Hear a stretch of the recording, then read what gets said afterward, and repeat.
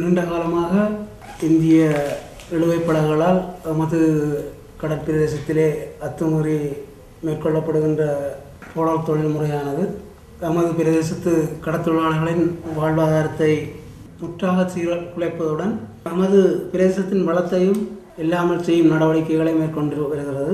அந்த வகையிலே நேற்று இரவு கூட மாதவல் பிரதேசத்திலே 100க்கும் மேற்பட்ட இந்திய இழுவைப் படகுகள் அத்துமீறி பிரவேசித்து நமது கடற்தொழிலாளர்கள் கிட்டத்தட்ட 10 பேரின் 20 லட்சத்துக்கும் மேற்பட்ட வலை உபகரணங்களை சேதமாகி சென்றிருக்கின்றது.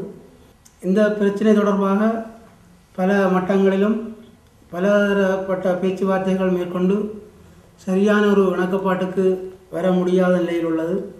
தொடர்ந்தும் இந்த நிலை நீடிக்குமானால் நமது பிரதேசத்தின் வளங்கள் முற்றாக அழிவடைவதுடன் நமது தொழிலாளர்கள் கடற்தொழிலை செய்வது பெரிய கேள்விக்குறியாக அமையும் என்று கருதுகின்றேன். இந்திய அரசாங்கத்துடன் நமது அரசாங்கம் தொடர்பு கொண்டு இந்த பிரச்சனைக்கு ஒரு நிரந்தர சுமூகமான இணக்கப்பாடு காணப்பட்டால் மாத்திரமே யாழ் மாவட்டத்தின் கடற்தொழிலாளர்கள் தமது வாழ்வாதாரத்தை இத்தொழில் துறை மூலம் மேம்படுத்த முடியும் என்று கருதுகின்றேன்.